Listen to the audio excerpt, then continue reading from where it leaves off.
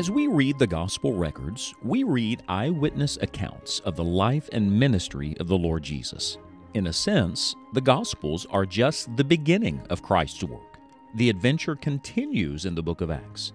In this study with Scott Pauley, we consider the continuing work of Christ through the Holy Spirit, who works through the apostles and the New Testament church. Now, let's get in on the adventure.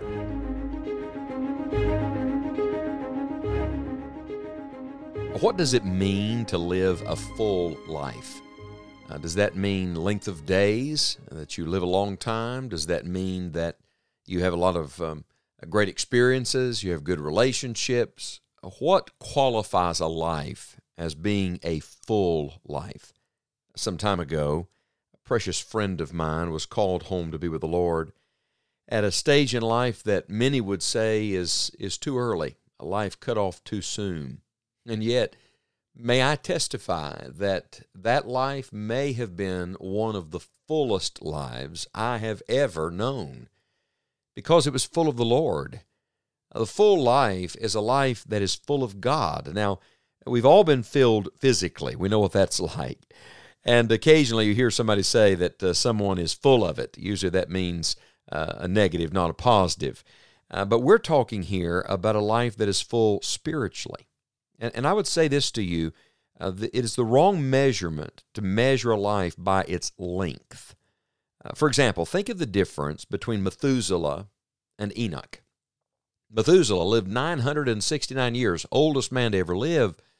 But if you had to choose between Methuselah's life or Enoch's life, which would you choose? Friend, I would choose to be Enoch. I'd like to walk with God. I'd like to be the man that one day just was not, for God took him. You see, a full life is not one that is long, but one that is strong. And an empty world needs people who are full of God. We return today to Acts chapter number 6 to see an illustration of this. And what an illustration it is, found in the example of the first deacons. Now, let's read the opening verses again. The Bible says in verse 1, and in those days, we read that so lightly almost. But what days were these days? Days of opposition? Days of persecution? In those days, when the number of the disciples was multiplied, there arose a murmuring of the Grecians against the Hebrews because their widows were neglected in the daily ministration. Then the 12 called the multitude of the disciples unto them, and said, It is not reason that we should leave the word of God and serve tables. Wherefore, brethren, look ye out among you 7 men of honest report, full of the Holy Ghost and wisdom, whom we may appoint over this business. But we will give ourselves continually to prayer and to the ministry of the word. And the saying pleased the whole multitude, and they chose Stephen, a man full of faith and of the Holy Ghost, and Philip, and Prochorus, and Nicanor, and Timon, and Parmenas, and Nicholas, a proselyte of Antioch, whom they set before the apostles, and when they had prayed, they laid their hands on them. Did you hear it? In verse number 3, these men were to be full of the Holy Ghost and wisdom. And in verse 5, it specifically says of one of those men, Stephen, that he was a man full of faith and of the Holy Ghost. So, what does it mean to have a full life? May I define it from Scripture? First of all, it's a life full of faith. Full of faith. That's what the Bible says in verse number 5, a man full of faith. I wonder, are you a person full of faith? I met a man some time ago who said, I'm a man of faith. And I asked him, faith in what? Faith in whom? It's not faith that makes the difference. It's the object of our faith. So I fear we have a lot of people today who have faith, but they don't really have faith in God. Have you put your faith in the Lord? That begins, of course, by trusting the Lord Jesus Christ as your personal Savior. Believe on the Lord Jesus Christ, and thou shalt be saved. But it doesn't stop there. No. Faith is the way we're to live. The just shall live by his faith. In fact, if you come down to verse number 8, there's a repetition of this truth concerning Stephen. It says, And Stephen, full of faith and power, did great wonders and miracles among the people. In other words, faith is not just something you hold, it's something you use. It's like a muscle. It will atrophy if you don't use it. It must be exercised. And so faith is something that we're to use every day in the way we live our lives. A full life is a life full of faith. Then, a full life is a life full of the Holy Ghost. Notice the connection in verse 5. It says, a man full of faith and of the Holy Ghost. There's a divine order here. You see that the life of the Spirit is the life of faith. Would you like to know how to access all of the resources of the Holy Spirit of God? Would you like to know how to see the power of God at work? By faith. This is the victory that overcometh the world, even our faith.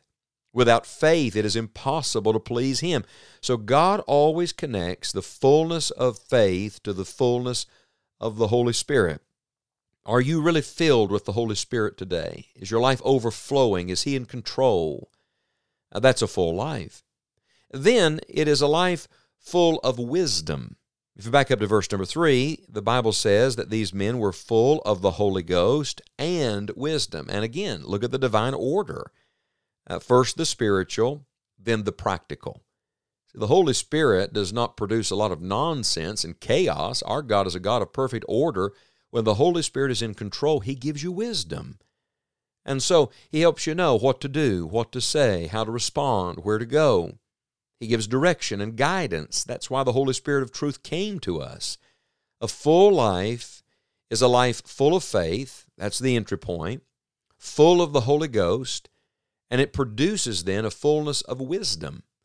There is an understanding, a discernment that comes from God only. James talks about the wisdom that comes from above. I wonder, are you full of that wisdom today? And then, when you return to verse number 8, the Bible says Stephen was full of faith and power. So a full life is a life full of faith, full of the Holy Ghost, full of wisdom, and full of power. We want to run to the last of these. We want to see God's power. But friends, power is the outworking of the fullness of God in you. Faith, that's the foundation. The Holy Ghost, that's the consecration. Wisdom, that's the communication. Power, that's the demonstration. A full life is a life that is full of God, full of faith, full of the Holy Ghost, full of wisdom, and full of power. And there's a beautiful divine provision and a divine order in it all. Heaven's fullness and heaven's flow. And it fills you and it flows through you.